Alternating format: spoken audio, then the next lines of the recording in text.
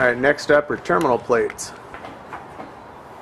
Where do these things leak at, Todd? They leak right through the O-rings, inside of these plastic O-rings right here. Once we pull it off, if you pull these out, they don't sell it as a kit anymore. You used to be able to replace each terminal. Now it comes as a complete plate assembly. I'll show you. Obviously, again, recover the refrigerant, pump it down, recover the refrigerant before you take this plate off.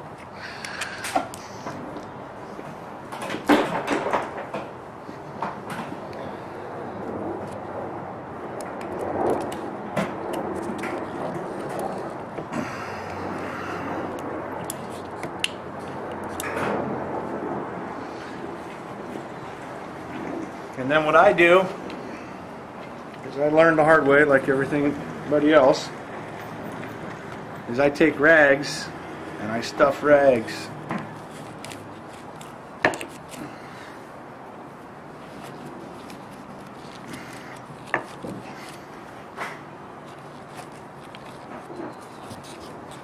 all the way down inside this machine.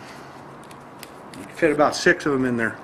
I'm not going to waste a bunch of rags, but you stick about 6 of them in there to where you cannot drop one of these bolts down inside that motor. It's happened before. That's smart. Get these numbers. It's UVW XYZ. And I'll go through this later, but UVW XYZ. The new ones will come with 1, 2, 3, 4, 5, 6, or any combination. Any combination that comes. So you need to make sure that you put this terminal on this fucking terminal. How do you mark that? With a marker. So what I normally do is I'll cut either that or I'll clean this off. And you can do one of two things. You can use 6 different colors of electrical tape. Red, yellow, white, and wrap each one of these. And then do the same up here. Or you can do the 1, 1, 2, 2, 3 lines. Or you can use a label like I got. But I don't think the company's going to want to go buy 100 different labels. This one. Okay, so the new plate's going to have numbers on it. So the new plate's going to have numbers on it, and then you take your labeler or marker or tape or however you guys are going to do it, whatever is more comfortable for each person. And just be careful when you put them on because they do fall off because it's full of oil.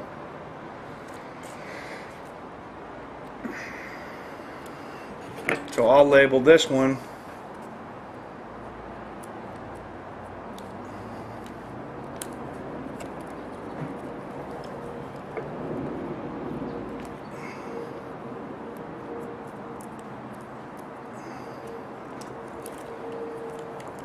There's my 1, and then my new plate's going to be 1 up here. Hold on a sec, let me do this. Okay, here's a simpler way to do it for your numbering. Take your new plate, which we don't have in front of us, but match it up to your old plate for the numbers, and then write the new numbers on the old plate. So if the new plate, if the bottom row opposite the suction end is 1, 2, and 3, write 1, 2, and 3, or whatever order that is. And then on the top, do the same, 4, 5, and 6. And then when you label your terminals, label them to the new plate's numbers. So in this case, like Todd's done, he's put 1 down there, and that matches to our Sharpie on number 1, which would be the new plate.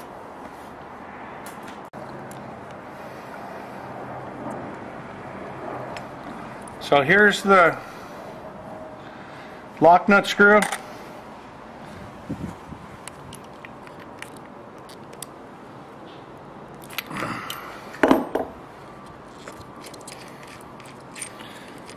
Here's your actual screw and washer.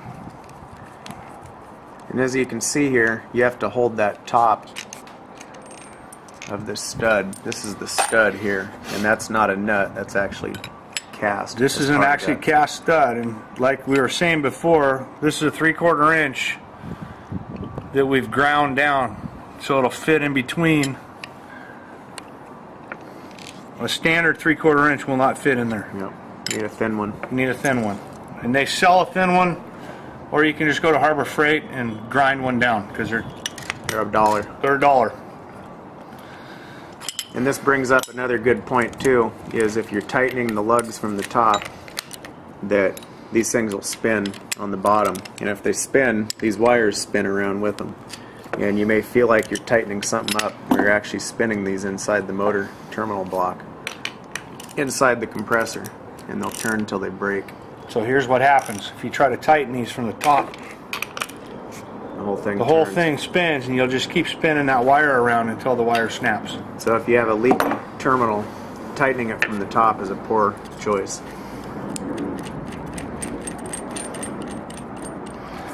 And why we have these rags in here is if you do this, and one of these drops down in there, you will never get it out. Remember, they're brass. They are brass.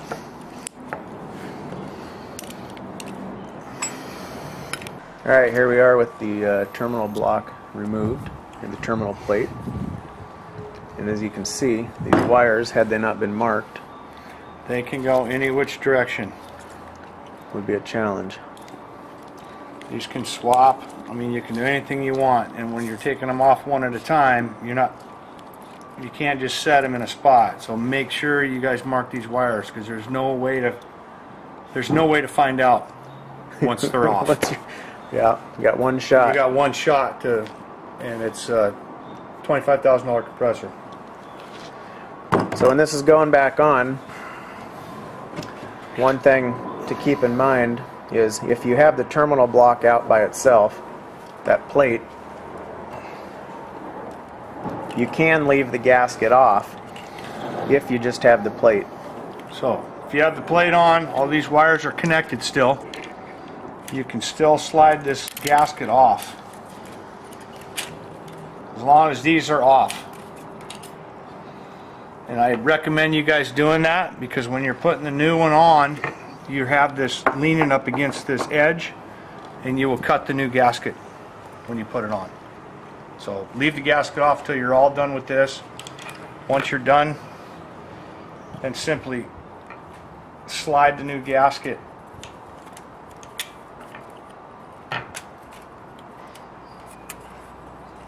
on, and then we're good to go. Alright.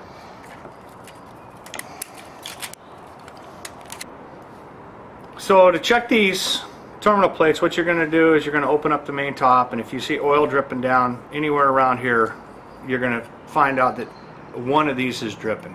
Normally it's one of the 4-outers. So what I normally do then is I put the system in a vacuum, valve it off, pressurize just the compressor to about 70 pounds. I clean the oil up around the terminal, I soap bubble it, and I find out which terminal is leaking. Once I find out what terminal is leaking, you can actually take off the wire of the terminal that's leaking, put a socket over the top,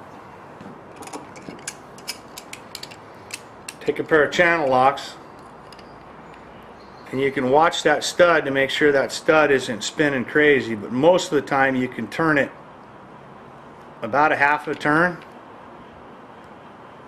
until you don't see any soap bubbles anymore, and that will stop your leak. So it's a customer's option if he wants to replace the whole terminal plate.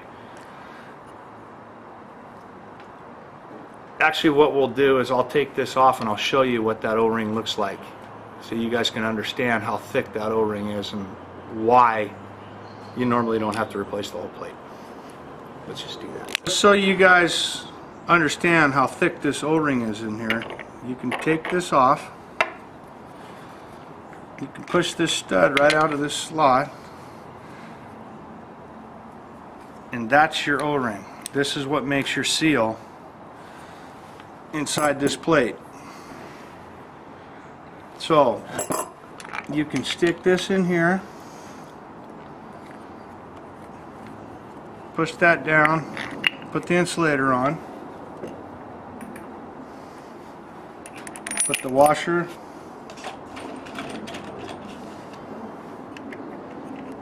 and the nut back on it, and you can do this just like we were talking about. Instead of replacing the whole plate, I just wanted to show you guys how thick that O-ring is. So it doesn't take much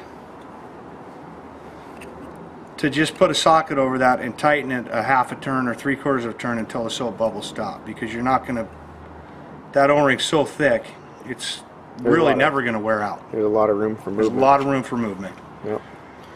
The key is that that stud doesn't turn as you're tightening the nut. Exactly.